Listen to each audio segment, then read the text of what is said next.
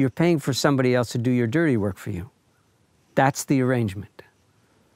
And that's why these things turn into the ghastly factories that they've become. I mean, one of the great transgressions is cheap food. The most indefensible degradation is not the factory farm, it's not the commercial slaughterhouse, it's $1.99 a pound for mystery meat.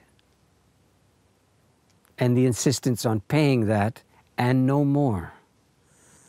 And I simply say that if you pay $1.99 for meat you don't understand, you are paying elsewhere and later much more than what you think you're saving.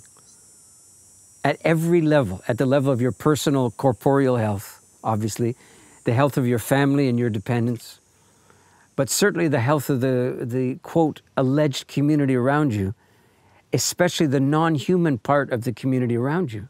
All of these things are compromised when you go cheap with food. Food should be amongst the most expensive things in our lives because food is sacramental and it's communion.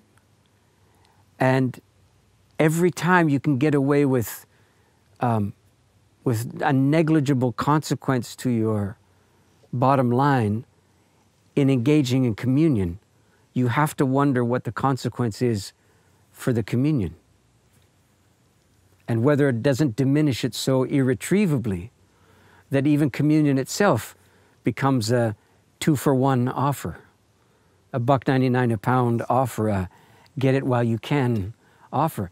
Obviously, communion is where you get to remember how lucky you are to be alive. And if that's not a costly event, you wonder, I wonder at least, how much gratitude is generated by exercising gratitude that doesn't cost anybody very much.